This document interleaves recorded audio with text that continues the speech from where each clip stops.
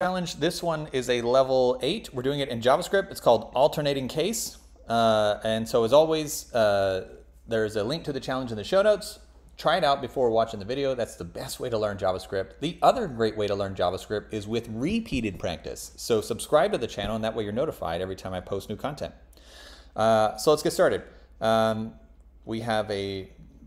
We're going to define a string to alternating case for similar function methods such as to alternating case. Okay, basically, if it's a lowercase letter, we're going to uppercase it. And if it's an uppercase letter, we're going to lowercase it, and vice versa. Okay, so let's do,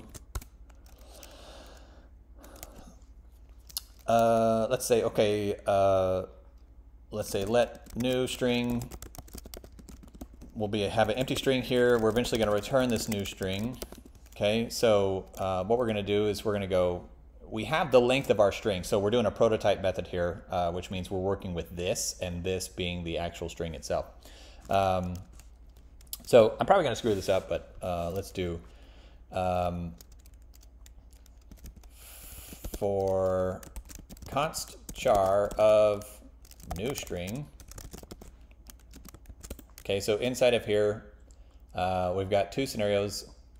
If the char is equal to the char to uppercase, so this is how we figure out if it's uppercase.